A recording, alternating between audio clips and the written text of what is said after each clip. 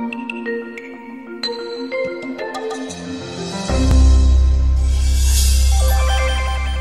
go ahead and get started. My name is Josh Antis. I am the Community Relations Manager for Cal Coast Credit Union.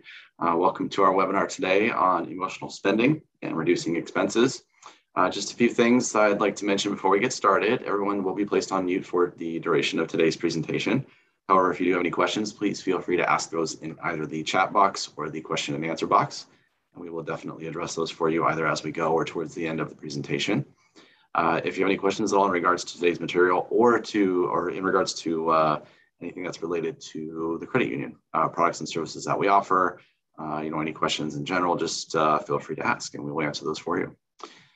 We also have a survey that will appear at the end of today's presentation. If you can take the time to fill that out, we greatly appreciate it. Helps us to improve as we go. You will also have an opportunity to fill that out when you receive the follow-up email in about a day or so. So if you don't have time to do it today, don't worry, you can always do that later on. And I also want to mention that today's presentation is being recorded and we will post it on our YouTube channel in the coming days so that you can take a look at it again if you missed any info or want to go back and check anything that we talked about. So don't worry about taking vigorous notes. You can always go back and take a look anytime. Okay, so it's a new year. We have new budgets, new expenses to worry about. And I think we all know that emotions definitely play into how we spend our money and how well we stick to our budget, right? So we wanted to go ahead and discuss something that I don't think we've ever really touched on before. We're excited to talk about this topic a little bit. And here with us today, we have Jevin Boyer. He's one of our certified financial fitness coaches here at Cal Coast. And so Jevin's going to go ahead and talk to us about emotional spending and what we can do to curb it or to recognize it, curb it, and then some other best practices for reducing expenses. So Jevin, go ahead and take it away.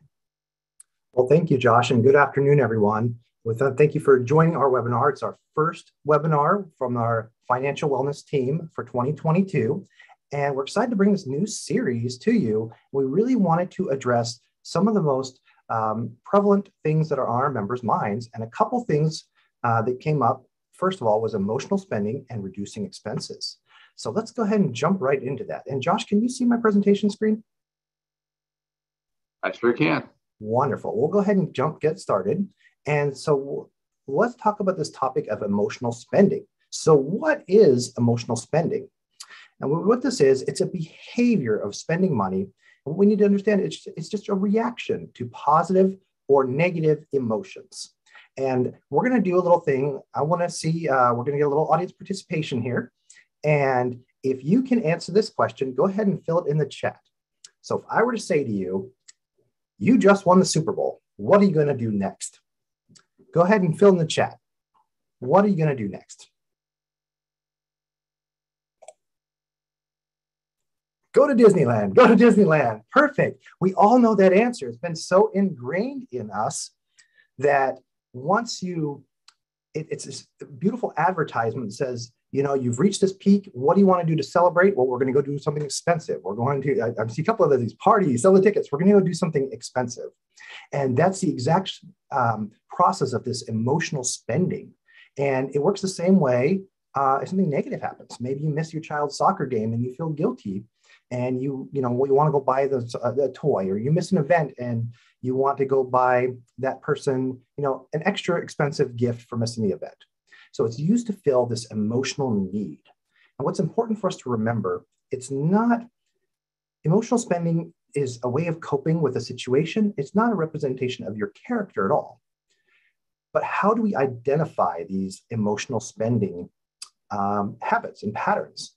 Well, the first thing you might want to ask yourself is, are conversations around money making you anxious? Do you find yourself wanting to change the topic? If so, that could be, light bulb. That could be, maybe it's something I need to be a little more aware of, or maybe trying to hide transactions. I know it's a tough subject to deal with, but I mean, it's January. Nobody wants to see their credit card statement right now. But right now, the beginning of the year gives us that powerful opportunity to look into our statements and really get this awareness of how we've spent this holiday season. And allows us to be more prepared, both emotionally and financially, for the next year. A couple of things, maybe be aware, or more packages or services be delivered to the home, or maybe we're eating out more than normal. That could be, again, a couple of red flags to help us, give us the awareness of emotional spending. So what causes us to spend? There's several things, but these four stick out in my mind. Habits are number one. I mean, we all have our daily habits. We drive to work on the same route. Maybe we stop for the same coffee shop in the morning and the same breakfast. And we find ourselves driving down the road on the weekends and taking our same exit we normally do during the week. It's this unconscious kind of habits we've created for ourselves. Well, the same works with our spending. Environment is another big one. Let's think about advertisements. We're bombarded all day with advertisements for, on the newspaper, the radio. Actually, let's just do this in the chat. Go ahead and type in the last advertisement you saw that made you want to buy something.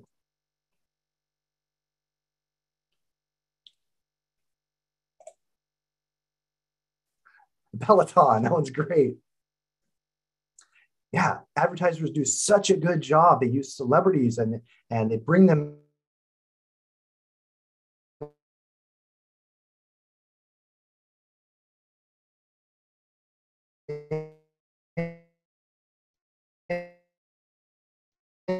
in with taking our kids off at school. And all their friends have the newest clothes and the shoes and an iPhone. And we feel like we have to keep up. We keep up with the Joneses and compete on that level. But we just have to step back and remember, maybe this isn't our financial goal. Maybe these aren't our values, and we have to step back and understand what works for us and have a plan around that. And the last thing I want to talk about is going back to these emotions.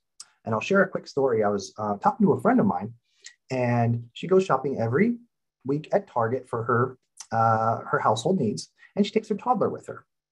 And she's like, oh, I spend more money than I ever planned every time I go. And I said, well, what are you buying? And she's like, well, every time I go, I buy my toddler a gift, because the toddler looks up, her child looks up with her, these big eyes, and, she wants to get her child a gift, and there's nothing wrong with that. But what she's done, we're tying this back into those habits. And now every time they go to Target every week, the child knows how to manipulate that situation and get the toy every time. And now she's dealing with both the emotions and the habits that she's created. So how do we manage that? And the first thing we do, if you meet with Carolyn or myself, we are the financial coaches at California Coast. One of the first things we're going to do is we're going to help you create a weekly or monthly plan, depending on your income. And by following that plan, it takes a lot of the emotional work out of it, because we already have our roadmap laid out for us. A couple of the tips I found, and you can feel free to write this down in your notes, is giving yourself a waiting period. This is always a smart thing. I talked to a member, and this is a brilliant idea she had. On her computer, she has a sticky note, and it says, where will this item be in 1 year? And it's just a great thought of, do I really need this? Or am I buying it because it's emotional? Or in 1 year from now, is this going to better my life? Limiting your use of credit cards until the debt is paid off. I love this strategy. It tells you that, okay, if I want to buy an item, if I want to use my credit card, I have to first pay off my credit card before I put a new purchase on it. And the last thing, it's a little bit of a challenge, but another strategy is removing your account information from your devices. It makes you, because we all have our account information stored, on our phone, and things are just so easy to buy. But if we remove that, it makes us do that extra step and makes that much more difficult not to buy things on an emotional bin.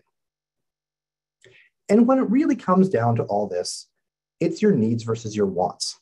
So I have this slide. I love this. One of my members actually cut this out, shrank it down, put it in her wallet, and wrapped it around her debit card. And she physically has to unwrap this around her debit card before she makes a purchase and ask herself these questions. Do I need this? Is it helping me reach my goals? My favorite, actually, the last two. What is the worst thing that would happen if I don't have this? And is there another way? And I'm going to ask you to participate again. And is there another way? Let me give you this quick story. So I was working with members, and their goal was to pay off their high interest credit card debt. So fantastic goal. And I said, wait, how are we going to go ahead and do this? And they said, what we're going to do is we're going to slowly make the payments on it. But the strategy, the key is we're not going to add any more purchases. We're not going to use that credit card anymore. So great. So I met with them a month later, and there was a purchase for a $300 chainsaw on their credit card. And we talked about this and we said, okay, what was that situation? What made you decide to do that? And again, what was the worst thing was going to happen? And they said, well, we have a tree that's leaning over our neighbor's house and we had to take care of it. And absolutely, those things come up. You have to take care of those issues. But was there another way? So what might you have told that person who we talked to and they had another $300 card credit? Was there another way to take care of that tree issue? What do you recommend? Borrow a chainsaw, borrow one. I love it. Everybody said borrow. You can go to your local hardware store and maybe rent the chainsaw, or maybe if it's a one-time project, hire a professional. Ask the neighbors, share the cost. I love these. You guys I love the way you're thinking. Now, here's the next challenge. I want you to take that same thinking and think about every monthly item you have. We have groceries, we have utilities, insurance, credit payments. These are every month we have these expenses. And here's where I'd like you to start taking notes, write this down, maybe give yourself a little to-do list after you might hear a couple new ideas. And really, hopefully we can add a little bit of value to this webinar for you today. The first one I want to talk about is groceries. And this is actually my favorite. And the reason it is because this is something near and dear to me. My wife and I have worked on this, and we've actually, I'd like to say, almost perfected this over the last year. And what we've done is we go shopping one day a week. We start on Tuesdays. What we do is we clean out our fridge and we check out what we have. And then we make the meal plan based on what we have in the house and what we still need to buy.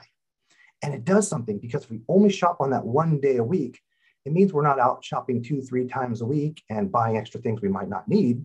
It also gives us that peace of mind that we're not coming to the end of the day, we're tired from work and we need to come home and I don't know, what do you want to eat? I'm not sure. What do you want to eat? Let's just go out and get something. We already have it on the list and we stick to our plan. A couple things we do, we only pay with cash or debit cards, so things don't come with credit cards. I'm always looking for coupons or buying store brands. So hopefully you can write down a couple of those things and use them. Insurance is another big one. So this is important to understand your coverage. There's something called a declarations page, and that's basically your summary of all of your coverage, costs, and what's important to do from time to time is to make sure you understand it, but make sure, are you overpaying for things? Are you paying for things you don't need? Understand your deductibles, know what those are in case you have to use your insurance. Do you have that money set aside in your emergency plan? And they call and ask for discounts. There's always student senior discounts, and sometimes there are even income-based discounts. And I'll share this another story with you. So I have a home alarm system at my house, and I called and I said, hey, do you have any kind of loyalty discounts? And they said, yeah, we have a loyalty discount at 10 years. I can see you've been with us for 8 years and going on 9 years. We're going to go ahead and just extend that to you now. And that was such a great thing. It didn't cost them a lot of money, but it sure cemented that relationship. So always don't be afraid to call and ask, and make sure you understand all of your utility bills, all your bills. Let's go back to the utilities now. Know your usage. And this is going to be one other story I'm going to share with you. I'll use water, for example. So my household uses about 3,000 gallons of water a month. And one thing, why is that important? Well, a couple months back, I got my utility bill and it only went up $5 or $10. So I wouldn't really notice difference. But by knowing your usage, I took a deeper look, and it said I used 6,000 gallons that month. And I said, that seems a little high. I mean, I suppose it's possible. It's about $5 or $10 more, and I didn't think too much of it, but I did keep it in the back of my mind. The next month, I got the bill, and I used 11,000 gallons. And again, my bill didn't go up another $5 or $10, and wouldn't have noticed unless I knew my usage. And by seeing that pattern for 3,000 to 6,000, now 11,000 gallons, I knew there was a problem. And it turned out there was a leak under the driveway. and something I probably wouldn't have found for months. And the company fixing it said, yes, we see this all the time, that they have these small leaks and they go undetected until it becomes a big problem. So knowing your usage is a safety issue as well as a financial issue. Know about income-based discounts. I know SDG&E, for example, has several income-based discounts as well as occupancy-based discounts. So make sure you look into that. They also provide a home inspection. Maybe you'll take a look at your weather stripping, or maybe they have energy efficient light bulbs. A couple of other strategies you can take a look at is level pay. So what level pay is, let's say I use a lot more gas during the winter and a lot more electricity during the summer on air conditioning. So rather than having those high bills every winter and every summer, what they can do is they can average out what I might expect to pay and average that over the same 12 months, and I'm paying a very similar bill. I got this tip from Carolyn. She's our other coach, and this is a genius tip. Many of us use power strips for computers, for TVs, but they're still sucking electricity when we're not using them. So when you plug in the power strips, make sure you're turning off your power strip, but when you leave the room, or you're no longer using that appliance, and it's amazing how much power it saves. The last thing I want to talk to you today about is the creditor payments. Now, we all have creditor payments we have to, deal with every month. But one thing I want you to take a look at is leveraging their assets. And let me give you an example of what that means. Many people know that you can borrow the equity in your home, but not as many people know that you can actually borrow the equity in your car. So maybe a car interest rate is much lower than a credit card interest rate. So if you're carrying a balance on your credit card, the higher interest rate, maybe you can use the equity you have in your car. So I'd like you all to do something. If you're writing this down after this meeting, go to kellybluebook.com and search for the value of your vehicle. It's always good to know what assets you have and what you can draw from in an emergency situation, or just to go ahead and pay less in interest.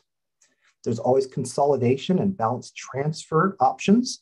Be happy to help you out with that. Maybe you are paying higher interest on one credit card or one loan, and maybe there's a better credit card or loan out there for you. And the last thing I want to make sure is, if you're in a situation where you have a financial hardship right now, your creditors, your lenders, your banks and credit unions, they don't want you to default on the loan. They don't want you to have late payments, and they want to work with you. So please, if you're finding yourself in that situation, reach out to the bank, reach out to the credit union, and ask them, what kind of options do I have? And more times than not, they'll try to do the best to find a plan to work with you. So I think we've talked about quite a lot. We have a lot of tools for the new year. I would encourage you to absolutely be mindful of this emotional spending. Know your goals, stay the course, and have a plan that includes all of your expenses. We have another tool for members with California Coast. If you go to californiacoast.com, californiacoastcu.org/enrich. Enrich provides courses and videos and articles to learn more about financial wellness. It's a great resource. I'd encourage you to check it out. And if you ever need one-on-one coaching, maybe you need a little bit more personal assistance, myself and Carolyn are always available. We'll provide you our phone numbers, our direct email addresses. I know Josh is going to make this presentation available at the end, but please reach out to us if you have any questions. And at this time, Josh, do we have time to open this up for personal questions? If anyone does have a question for Jevin, you can go ahead and type it into the chat or the question and answer box. But in the meantime, I do want to mention that same thing that Jevin was talking about. We do have the Enrich platform, and I put the link in the chat for you to check that out. We also have quite a few recorded webinars on our YouTube channel. So I'll put the link in there for you as well. That goes to our channel. So today's presentation will be on there in the next couple of days. And we do have many of our other webinars that we've done in the past waiting there for you. It's all completely free, including the Enrich portal, YouTube, all that, completely free. We never charge for any of it. And you can go check it out anytime. And there's all kinds of resources there, not just on spending or budgeting. There's, credit scores and dealing with debt and investing and retirement. There's all kinds of content on there about different topics. So we encourage you to check all of that out. I see Tara Lynn, who is also our manager of our financial fitness coaching program. She's in the chat answering questions already. So she's on top of it for you, Jevin. But let's see. I do have one question here. I have Mint Mobile. You prepay in bulk. I usually do 3 months at $40 a month, but it's $10 cheaper per month if I buy a year in advance. Is it worth it? Does that make sense? Sorry, Josh, can you go back and just repeat that one more time? Yeah. So it says I have Mint Mobile. You prepay in bulk. I'm not quite sure what that would. It's Michael asking this question. Michael, I don't know if prepay in bulk. I'm not quite sure what that's in reference to, but it says usually do 3 months at $40 a month, but it's $10 cheaper per month if I buy a year in advance. Is it worth it? Okay. Well, I have a very short answer to that, and absolutely. You know what? If we could get Michael's email address, we'll go ahead and contact him personally. But a very quick answer to that is, if he is carrying any kind of credit card debt or high interest debt, where it could be cheaper to pay that off first, I'd like to see that done first rather than he buys in bulk, but it could absolutely based on his particular situation. So why don't we see if we can grab his email address and answer that personally. That's great. Michael, please feel free to either send us your info in the chat, your email address, or you can contact Jevin or Tara Lynn directly if you like as well. Do we contact Jevin or Tara Lynn for questions on how to consolidate our credit cards into our CalCoast credit cards or the general customer service number? Do we contact you, or should they reach out to, looks like Tara Lynn just answered. You can reach out to the financial fitness team for that. So yeah, you can contact Tara Lynn and Jevin. They'll help you out with that. Tara Lynn, you're too quick. Thank you, Tara Lynn.